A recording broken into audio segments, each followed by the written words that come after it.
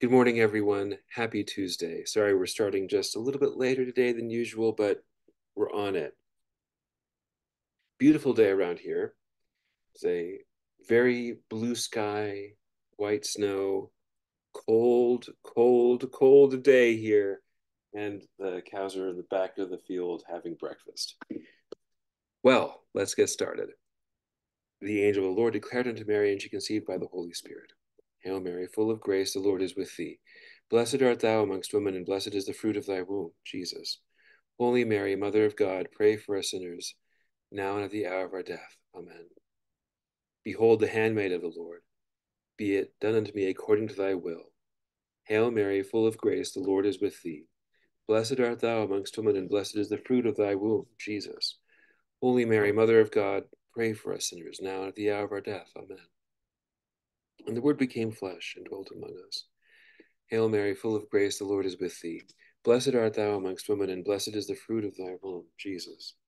Holy Mary, Mother of God, pray for us sinners, now and at the hour of our death. Amen. Pray for us, O Holy Mother of God, that we may be made worthy of the promises of Christ. Let us pray. Pour forth, we beseech thee, O Lord, thy grace into our hearts, that we, to whom the incarnation of Christ thy Son was made known by the message of an angel, may by his passion and cross be brought to the glory of his resurrection, the same Christ our Lord. Great. Well, without further ado, let's just get started. Oh my goodness, it's already 9 after. All right, here we go. In the name of the Father, and the Son, and of the Holy Spirit. Amen. Let us pray. Almighty, ever-living God, who govern all things, both in heaven and on earth, mercifully hear the pleading of your people, and bestow your peace on our times. Through our Lord Jesus Christ, your Son, who lives and reigns with you in the unity of the Holy Spirit, God, forever and ever. Amen. A reading from the first book of Samuel. The Lord said to Samuel, How long will you grieve for Saul, whom I have rejected as king of Israel? Fill your horn with oil and be on your way.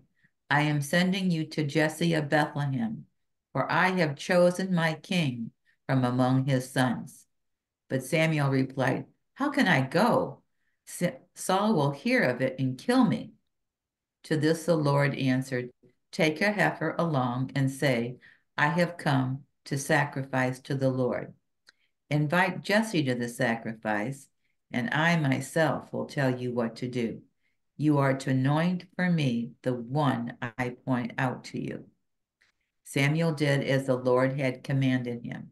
When he entered Bethlehem, the elders of the city came trembling to meet him and inquired, Is your visit peaceful, O seer?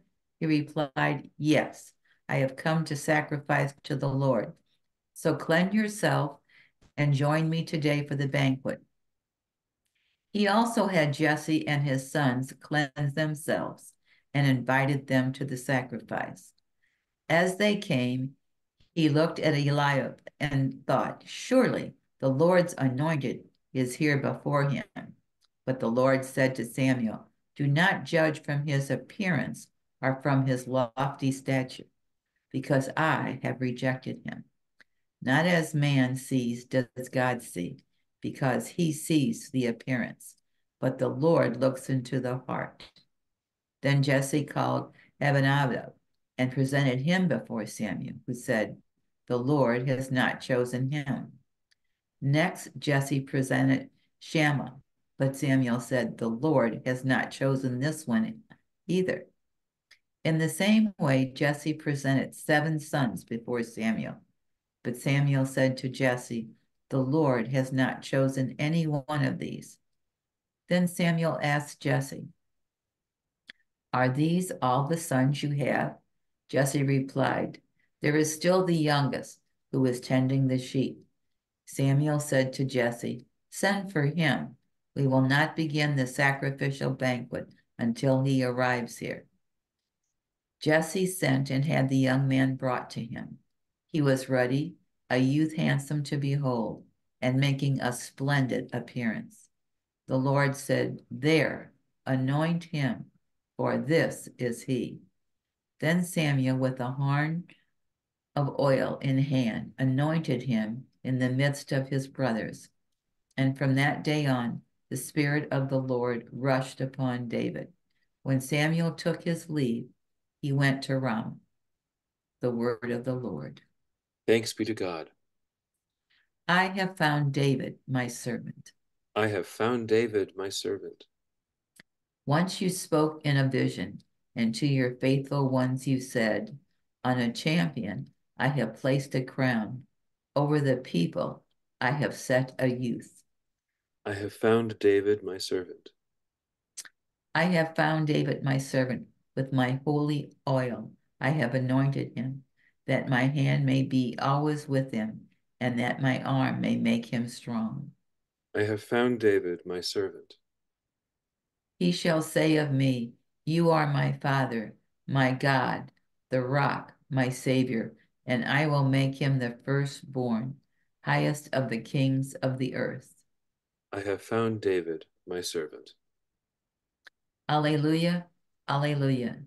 May the Father of our Lord Jesus Christ enlighten the eyes of our hearts, that we may know what is the hope that belongs to our call. Alleluia, alleluia. The Lord be with you and with your spirit. A reading from the Holy Gospel according to Mark. Glory to you, O Lord. As Jesus was passing through a field of grain on the Sabbath, his disciples began to make a path while picking the heads of grain. At this, the Pharisees said to him, "Look, why are they doing what is unlawful on the Sabbath?" He said to them, "Have you never read what David did when he was in need and he and his companions were hungry? How he went into the house of God when Abiathar was high priest and ate the bread of offering that only the priests could lawfully eat, and shared it with his companions." Then he said to them, "The Sabbath was made for man, not man for the Sabbath. That is why the Son of Man is Lord even of the Sabbath." The Gospel of the Lord. Praise to you, Lord Jesus Christ. Chosenness is not something that we take for granted. So, in this story, we have just gone through Saul and the rejection of Saul. And now David, and David's story doesn't end particularly well either. And then finally, we have Solomon after him, and that story doesn't end great either. So there's all these kind of issues that come. So aside from the chosenness by God, there's also this other thing, which is just how far it goes. So, for example, in this first part, we had this really remarkable thing uh, about chosenness. Do not judge from his appearance, or from his lofty stature, because I have rejected him. Not as man sees does God see, because he sees the appearance, but the Lord looks into the heart. Always a good reminder. Now, that someone is chosen, though. That's not a done deal. It's not a for sure thing. And so, over and over again in the Old Testament, we get that trope. Still, that chosenness is very much in the hands of the person who's chosen. And this is kind of the other part of it, which is how free will works. We're no stranger to this at all. With the Lord, and being the Lord of the Sabbath and all that, even though he is the Son of Man, there's still a chosenness here that I think is very useful for us to consider. So this week I've been on a bit of a bent about talking about leisure, about how we enjoy our time, what we do with our time, what we do with ourselves.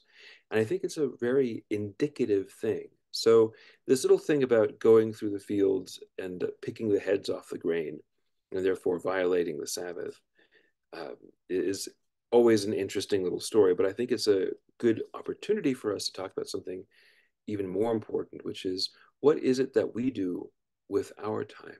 Obviously, the things of God should be attended to, that these are important, that these kind of come first. Fantastic. But then there's also the rest of it, which is the way in which we celebrate, the way in which we relax, the way in which we use this time that we think is entirely our own, and sometimes fall into that trap of thinking that therefore it doesn't matter what we do, is also very indicative of our character. And in a very special way, brings forward exactly what this chosenness in God is.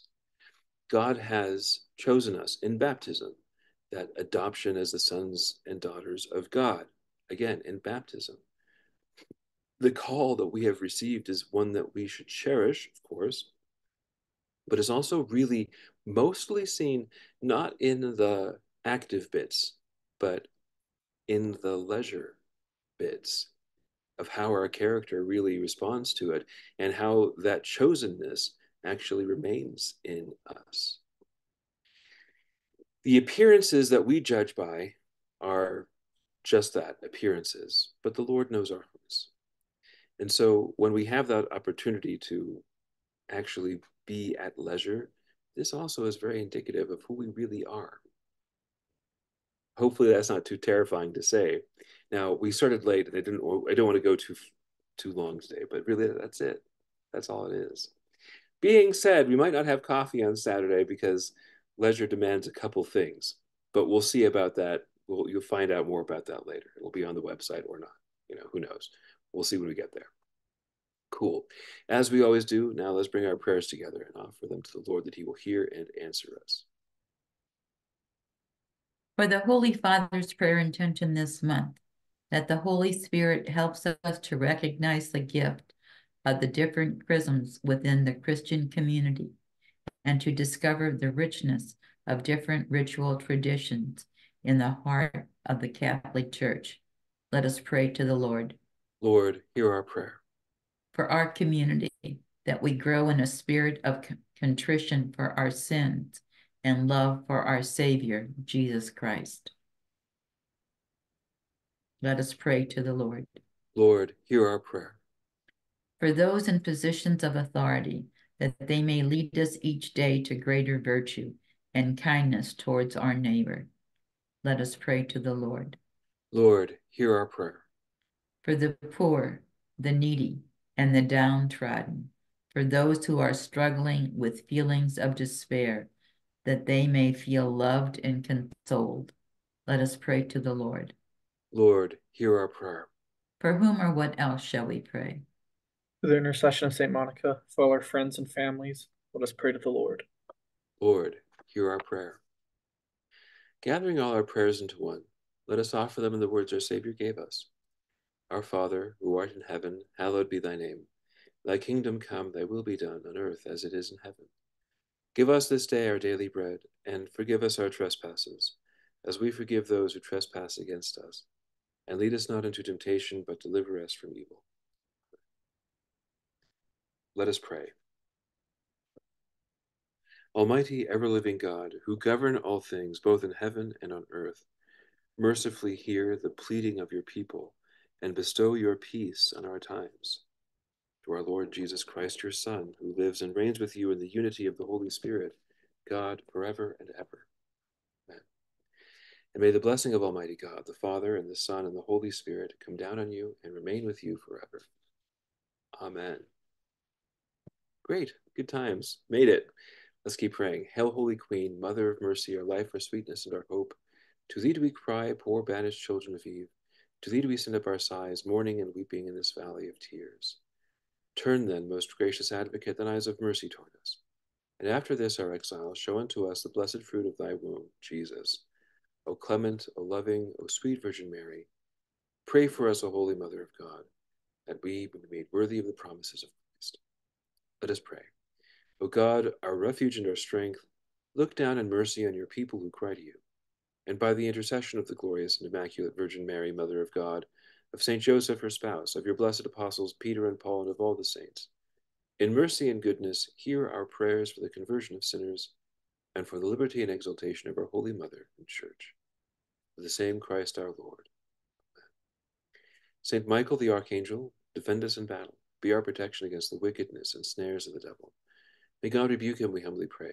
And do thou, Prince of the heavenly host, by the power of God, cast into hell Satan and all the evil spirits who prowl about the world seeking the ruin of souls. Amen. Most Sacred Heart of Jesus, have mercy on us. Most Sacred Heart of Jesus, have mercy on us. Most Sacred Heart of Jesus, have mercy on us. Great. Everyone have a very lovely Tuesday, and we'll see you again tomorrow. All right. God bless. Bye-bye.